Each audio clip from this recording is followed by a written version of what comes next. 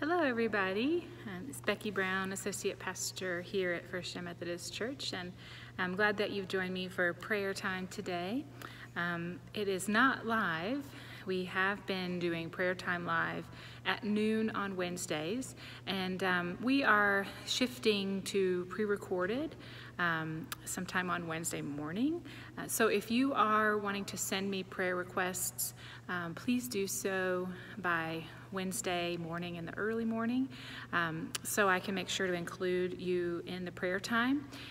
If you missed that and I've already recorded, then we'll make sure to ask you if you'd like for this to be mentioned on Sunday, and if not, we'll mention next week in our prayer time.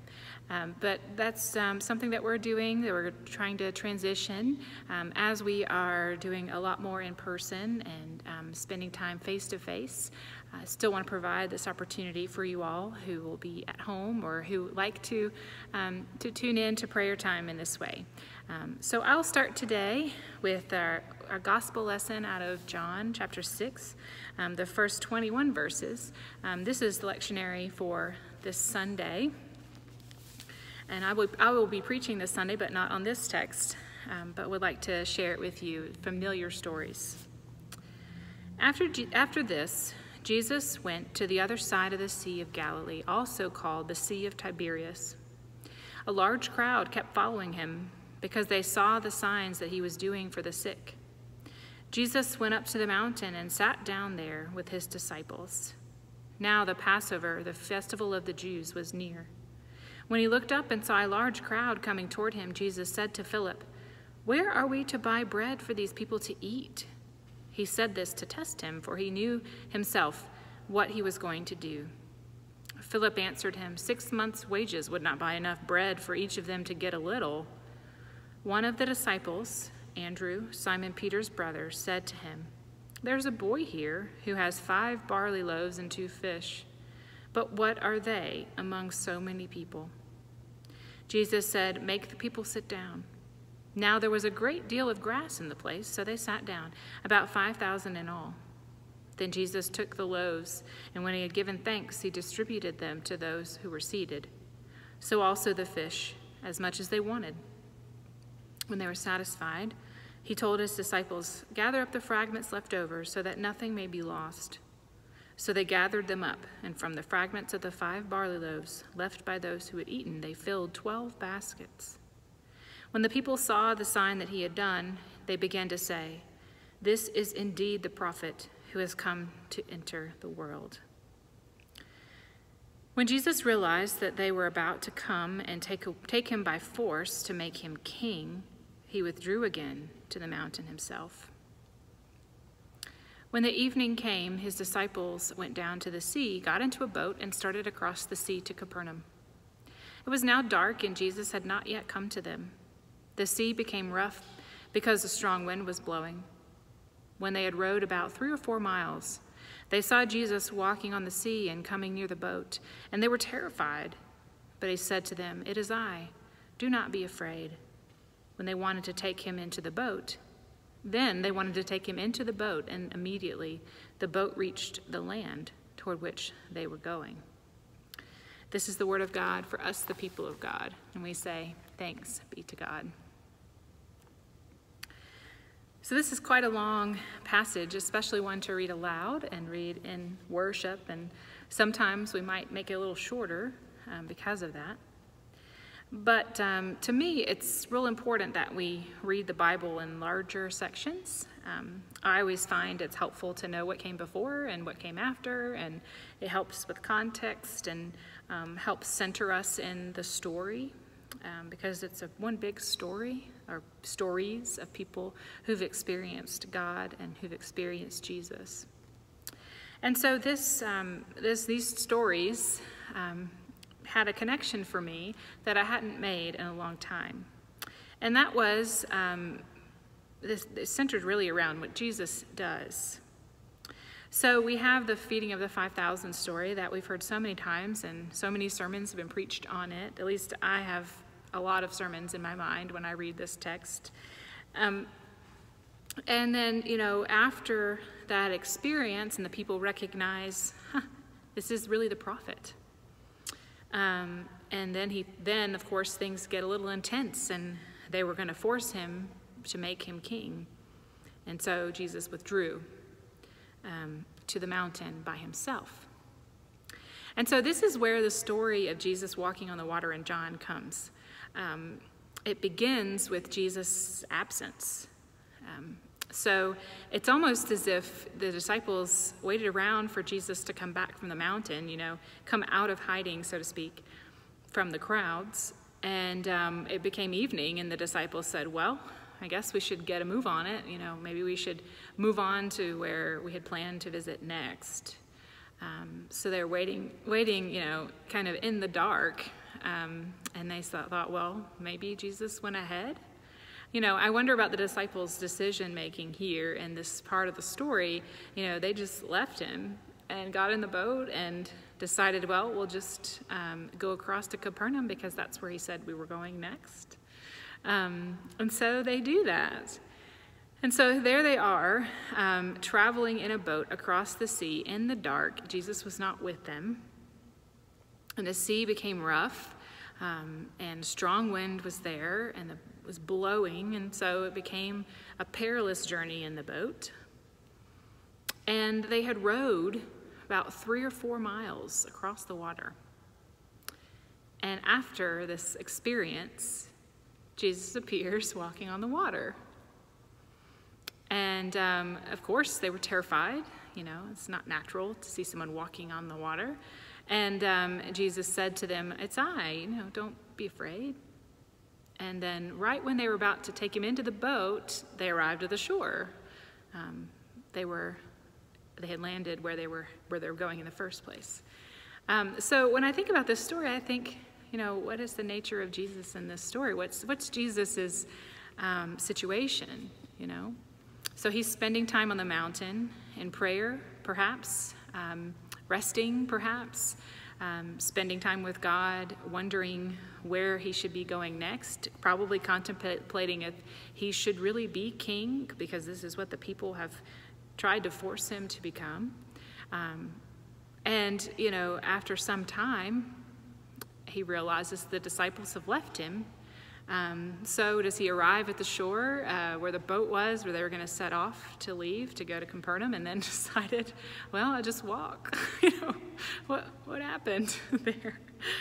So I wonder, how this story came to be, really. That's my question. But it's just a mystery. But this story, Jesus walking on the water, is one that is in several of our Gospels. So it's definitely one that the writers wanted us to hear about and know about. And it's, it validates the story even more because there are more versions of it than just the one. So I don't know, let me know what you think about that. I'd like to share concerns now, prayer concerns from those who have mentioned them to us. We continue to pray for Kathy McNeil and Willie Hubbard. They're our staff who are continuing to receive treatments for cancer. We continue to pray for Betty Lou, Willie's wife, who is home with hospice care. And we have several who we've been praying for who are receiving cancer treatments. So we continue to pray for them as they endure their journey. We pray for Nancy Ray, Irene Noland, Brenda Griswold, Ann Dismuke, Connie, Robert Clauser, Heather, Andrew, Mike, Scott, Camp Marks, Mrs. Joyce Herring, Richard Owens, Rose, Stephen, and Colton Jenkins. So many of these are members of our church, and several of them are family members of our church members or dear friends. So we lift them up in prayer today. We also remember Catherine Hyatt, who is receiving hospice care at home, and Elise McSwain's sister Carol continues to decline in health as well. We will continue to pray for Janice Laudier's daughter, who needs a new job, and Wanda Cool's great-nephew Sailor. We continue to pray for babies who were born prematurely. There are 2 babies that we're praying for. One is a friend of Debbie Thomas. The premature baby, William, is in need of prayer, struggling with breathing. Also received a prayer concern from Sunday for the Jesus family who had a new baby born and is in the NICU as well. So prayers for them. We continue to pray for Lloyd Lilly, who's at home dealing with dementia. And we pray for Wani Harden and Betsy. We have received word that Wani has moved to the Givens healthcare section, and his health is declining. So we pray for Wani and Betsy. It's a difficult time for them. Debbie Ray has asked for prayers for their family as they travel to Michigan for some good old family time together. We continue to pray for dear friends, including Nancy Hood. She asked for prayers for her son, Ryan. Their son, Ryan, has cellulitis, and he lives in Tampa. And this condition is very complicated for him, and it's a very scary thing for him to experience because of other health issues connected to this. So the prayer request was that he was waiting to be admitted to the hospital, so our prayer is that that has happened and that he is there. We also pray for Jim Cooper today, who's having rotator cuff surgery. So we pray for him that all goes well. We have one death since we last were together that we will pray for the Kaler family. Claude Kaler is a retired minister. He just retired and died in a bicycle accident very suddenly over the weekend. And so prayers for his family at such a tragic loss, and so many friends who love him and are missing their friend. We have several also who have requested to not be mentioned. Several who are dealing with new diagnoses, who are waiting for results from tests. So we will lift them up as that's a very difficult time for them and for us as we support them. So let us pray together. Holy God, we ask that you would continue to knit us together as a community of faith. As we continue to live faithfully, reading our Bibles, learning new things that you offer to us through your Holy Spirit. May we continue to have the conversations together, to ask the questions, to hear what you are laying upon people's hearts, and ways that we understand who you are and who we are to continue to become. We ask that in our faithfulness we continue to spend time in prayer daily, praying for the needs that we know of, that we've mentioned today in this prayer time, as well as the needs of our own and those that we don't feel comfortable mentioning to anyone else. God, we know that so many that we love and care for struggle, and it breaks our hearts to hear them. It's so difficult to wait on results from the doctor and from scans and from tests. It's so difficult to wait and to experience treatments month after month after month and the side effects that come with them. It's difficult to hear the news that no one ever wants to hear, which is there's a new diagnosis and we don't know what to do yet. So we pray for all of us and for all that we love and care for those who are experiencing deep grief and loss, for those who are continuing to navigate difficult surgeries and healing, for those who are nearing the end of their life, for the many who seek you and are having trouble finding you, and for others who have abandoned faith altogether because it doesn't make sense right now. We pray that you would continue to be the God that you are, reaching into our hearts, helping to form and shape us, because we want to have your heart. We want to have your spirit. And we know that in that process, there is hope, there is peace, there's transformation, there's deep love, mercy, and compassion. So we ask that you would continue to shape us into your likeness. We ask all these things in the name of Jesus Christ, who taught us to pray, Our Father, who art in heaven, hallowed be thy name. Thy kingdom come, thy will be done, on earth as it is in heaven. Give us this day our daily bread, and forgive us our trespasses, as we forgive those who trespass against us. And lead us not into temptation, but deliver us from evil. For thine is the kingdom, and the power, and the glory forever. Amen. Thanks for joining me today. I look forward to spending time with you again. And if you're a regular worshiper, attender of the live prayer time with me, I would love for you to share with me your thoughts about how to continue this prayer time together. I would love to share with you in person in some way if that is something that is feasible for you.